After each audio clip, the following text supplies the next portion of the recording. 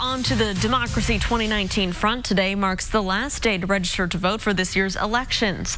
Our own Kelsey Anderson joining us live this morning with what you need to know if you're planning to cast a ballot on November the 5th. Kelsey, good morning.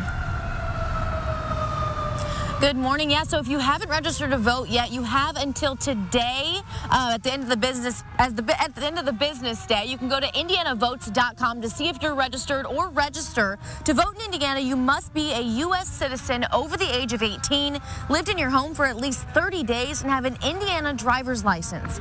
Another thing you can see on indianavoters.com is who is on your ballot. There are some big races coming up next month, but the biggest by far in Indianapolis is the race for mayor, as current Mayor Joe Hogsett goes up against challenger Jim Merritt. Now, when you do head to the polls on November 5th, don't forget the voter ID law. You're going to need a photo ID that's issued by the state or the U.S. government with your name on it to vote. I'll send it back to you guys in the studio. Kelsey, thank you.